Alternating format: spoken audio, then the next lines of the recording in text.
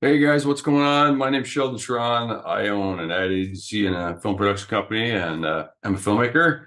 I use a lot of different gear all the time. Ended up buying one of these DJI mics when they came out. This has been used quite a bit, and I love it and hate it. There's things to like, there's things I can't stand about it. I just had Comica offer to send me one of these to try out for a review. It's less expensive, like it's 200 bucks, I think, on Amazon. In some ways, I like it better. And in fact, I probably will use this more.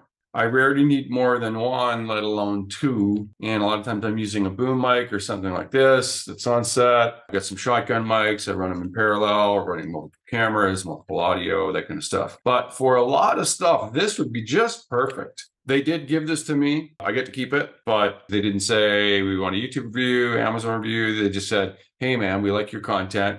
We like what you're doing. Maybe you can use this. We're going to send it to you. If you do a review, great. If not, whatever. But we just keep making cool stuff. And I was like, okay. And I've used a couple of their mics before, and they've actually worked pretty good. I just as a heads up, I tried this before I did this review, and I didn't find any difference between the audio quality between the DJI mics and this one. Identical audio quality between the DJI mics and these. Now, there are some differences that you should be aware of. For example, these are plastic. In addition to the two transmitters and the receiver, you also get two lav mics that are worth probably 30 bucks a piece minimum, and you would have to buy those on the DJI mics. I have Sennheiser lav mics too, AVXs, and the mics won't work on the DJI mics. I have to buy new mics for that. And, I just haven't bothered to do it. I just use it with the, clipped on or something like that. And then I use my AVX when I need to. These actually come with a really good lav mic. Now I tested this, and again, it's the same quality as the DJI mic. I'm not losing anything. And in fact, what's cool is I can use these on my DJI mics. Instead of having a charging case, you have to charge it. I don't know why they don't just do USB-C to USB-C, but they got a USB-A to 3 USB-Cs to charge these all, because these are all charged by USB-C. Almost all my chargers now are USB-C, and my MacBook Pro is all USB-C. If I was to take this on the road, I always have to have a USB-A brick or something around. I hate that. Come on, give us USB-C to USB-C. It's got a bunch of cables, and that's really cool. The DJI mic shipped with a cable that gave all kinds of people's problems because it was junk. This looks like it's better quality, and from what I've listened to so far, it's really good. It comes with two windscreens that clip on. They're kind of weird.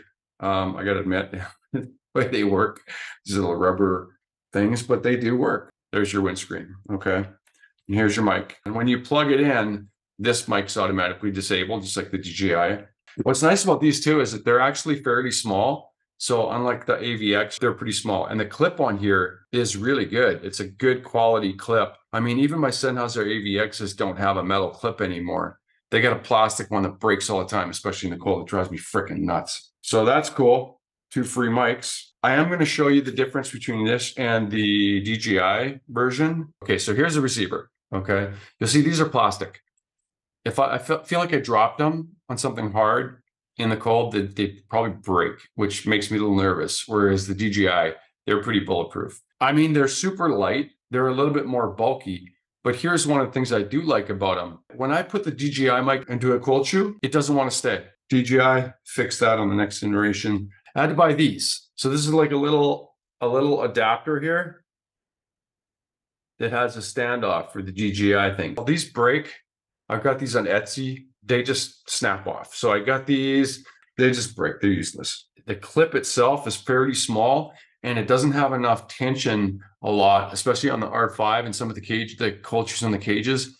It'll just fall off. So it won't work. Whereas this, because it's got a really good quality spring on it, this kind of holds on. And it works a lot better for snapping onto anything. Like I can snap it onto a cable, any of that kind of stuff. Now, the only thing I don't like about it is that when I put it on like this in the shoe, I can't see the display.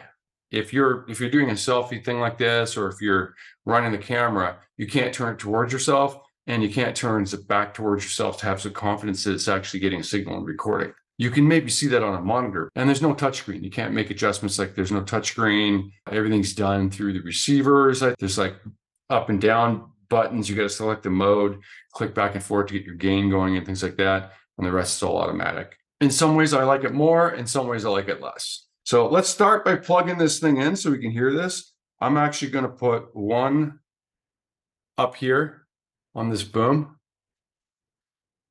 because you can actually mount these. These are meant to mount up here, and you can actually, I've seen ones where people actually take this Sennheiser mic or whatever their mic is, their shotgun mic, and plug it into the mic input using a cable, and they use it overhead.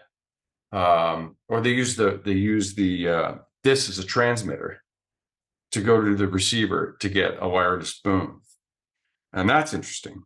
But let's just put this on here for now. All right. Find a better spot like that. Okay, so you can see it's a little bulkier than the DJI, but one thing about the DJIs is they're so heavy that they just want to flop around all the time. And I've had lots of occasions where, I'll show you in a second, where I put it on and it flops this way and the mic gets blocked, and I've got the audio's crap, because my shirt always wants to fall down this way or this way. You know, the magnets, same thing. They're so heavy. They're about 2 or 3 times as heavy as this, I'd say. And when you put them down here, they want to flop around too. So it is nice that you have the mic like this. And so now you're hearing the microphone coming through here and also here. They're both running at -6 dB on mono. So if I'm over here, now it's just this one. Now it's just this one. Now I could hook this up to my R5 or my C70 or one of our other cameras, but I don't need to. I think it's fine. I am going to just plug this one in now. I'm just going to pull this off. I want to show you what the screen looks like here. Let me see if I can show you. So that's your display. And then you don't have much controls here for volume or anything like that. It's pretty much all done through the receiver. This is pretty cool to be able to have the option to have this on here. Now, I'm going to show you quickly the difference between that and the DJI mic. Show you. Maybe it's got to be like that. And you can see the size difference. And this one is at least double the weight, half the size. It's a little larger than half the size and about the same thickness. The DJI has internal recording in it. So it's got like a safety channel and safety recording. So does this. I don't know what the gigabytes are at. I haven't got there yet, but each of these receivers has the ability to record its own audio at the same time as the safety track. You can initiate that from the receiver, or you can initiate that through here by clicking on this record button. The DJI does have the ability to use a touchscreen to access both units and do all this other stuff, but honestly, I never use that.